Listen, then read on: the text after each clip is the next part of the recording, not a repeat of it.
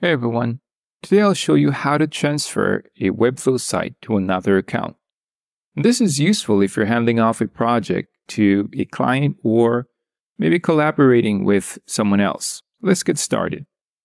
First, make sure the recipient has a Webflow account. In your Webflow dashboard, locate the project you want to transfer. Click on the three dots at the bottom right corner of the project thumbnail, or click on the settings on the project thumbnail. Select Transfer Project from the drop-down menu. A prompt will appear asking for the email address of the Webflow account you're transferring to. Enter the recipient's email address associated with their Webflow account. You'll have the option to include any hosting plan. Usually, you won't transfer hosting. Click Transfer Project.